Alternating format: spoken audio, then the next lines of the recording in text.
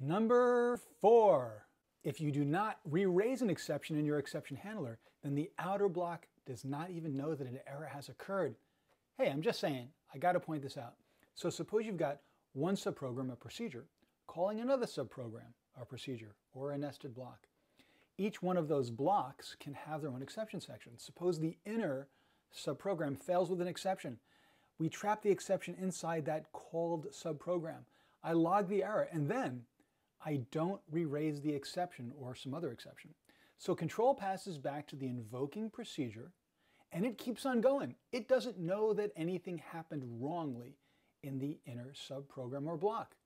That might be just what you want, but make sure that if you do not propagate the exception out of an inner block, it will continue processing, and that should be what you want. If not, use the raise statement or raise application error to ensure that the outer block also fails or stops with an exception. Let's take a look in live SQL. Alrighty, so my if exception not re-raised, no more exception script. Let's take a look at statement 1. Statement 1. So just to reinforce what I said before, and you'll see it on statement 3 as well, if you call the SQLCODE function outside of an exception section, so in other words, there's no current error, SQLCODE returns 0. Statement 2. SQLCODE invoked via a nested subprogram from the exception section. So I want to make sure you know that yes, if you call SQLCODE and it's not inside an exception handler, when an exception has been raised, it returns 0. But in your code, you can construct it so that inside your exception section, you call a procedure.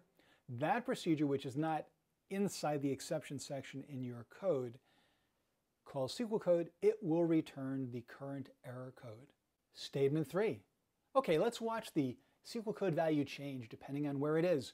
So in my overall block, I have a nested block that assigns a value, big string, 10 characters long, to a variable that's only allowed to have 5 characters in it. That causes the PL SQL engine to raise the value error exception. I trap it. I display a message, and then I continue processing. So here's that example where I have not re-raised the same exception or raised another one, and therefore, at the end, outside of that nested block, everything keeps on humming along as if there never was an error.